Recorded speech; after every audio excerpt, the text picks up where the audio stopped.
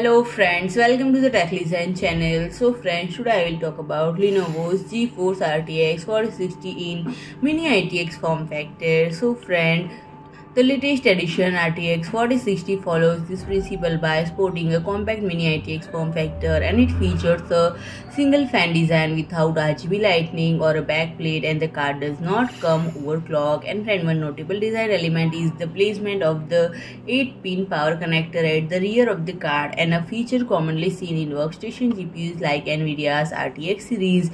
And this positioning improve cable management and overall tidiness. And friend, the RTX 4060 has been incorporated into a new gaming PC called IdeaCenter GeekPro 2023, which boasts Intel's 13th generation Core i3 13400F or Core i7 13700F CPUs from the Raptor Lake series, along with DDR4 3200 memory and 1TB PCIe Gen4 SSDs. And it is available for pre-order at a retail price of $896. So if you like my video, please do like, share and comment, and don't forget to subscribe my channel and press the bell icon.